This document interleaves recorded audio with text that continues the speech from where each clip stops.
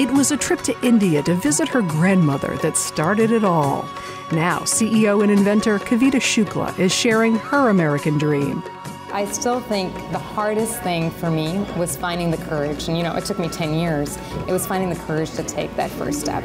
After I took that step, nothing else has ever felt as difficult. Of creating a simple product that is literally changing the world and the way we eat.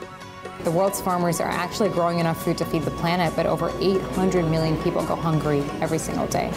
Today we lunch at a restaurant as unique and trailblazing as the woman sitting across from me. And we hear how she pulled it off, dreaming a dream so big it even scared her. Yeah, I'm so grateful that I was a 12-year-old girl when I developed it, because I think when we're that age, especially for girls, we believe we can do anything. I look back and I'm like, I always am trying to get back to that place where I was this 12-year-old girl who thought that I could create something that could change the food system. What's better in life than a bottle of wine, great food, and an amazing conversation? My name is Kate Sullivan, and I am the host of To Dine For.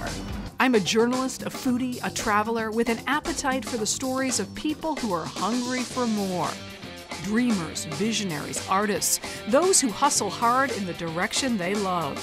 I travel with them to their favorite restaurant to hear how they did it. This show is a toast to them and their American dream.